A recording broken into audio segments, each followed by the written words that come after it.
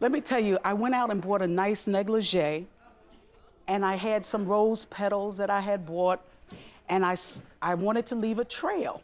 Yeah, so that's I started taking off my jacket and my da-da-da-da-da-da. And then throwing the rose petals down. Make him want you. Up the steps. Come on, up the steps. Come crawl to me. Get it.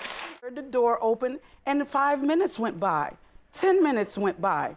I said, Richard, what are you doing down there? He says, you left all this stuff all over the floor, and I gotta clean it up. Excuse me, scoot over a little bit. Excuse me one second. No, just stay right there. Yes, sir. The next time your wife go up them steps and lay her clothes all in the floor, get naked, and then you come in here sweeping, I'm gonna come to the house, Rich, and I'm choking your ass. Okay, thank you.